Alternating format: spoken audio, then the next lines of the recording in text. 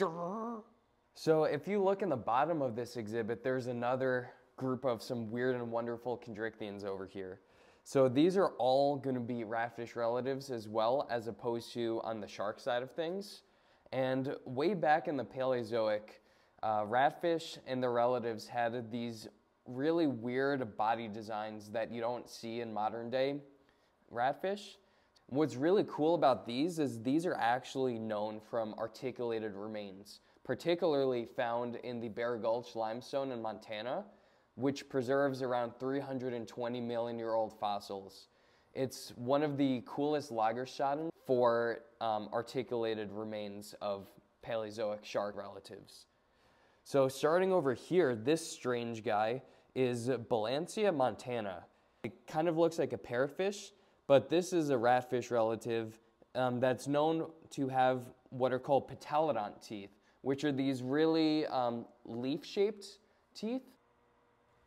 So those are really cool. Another really strange one is this guy right here, which is called Harpago fudidor. So if you look over here, the males had these long appendages on their heads. You can kind of think of that as like a tenaculum that you can see in some modern day ratfish. And females, like this model over here, did not have that head appendage. So that's a very sexually dimorphic trait that's really unique on these.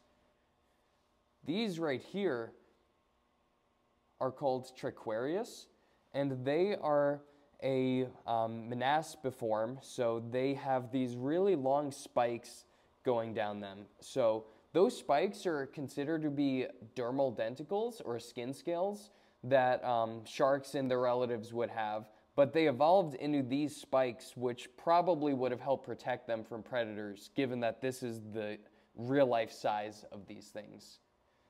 And one more that we have in here is this guy, which is Heteropetalis. So that's a cute little ratfish relative. It has a cool little dorsal fin spine. And yeah, that's also going to be a life-size representation of that. So in the Bear Gulch, there was a huge diversity of these ancient shark relatives, really making it an awesome place. And it's really cool that this museum has an exhibit to showcase that.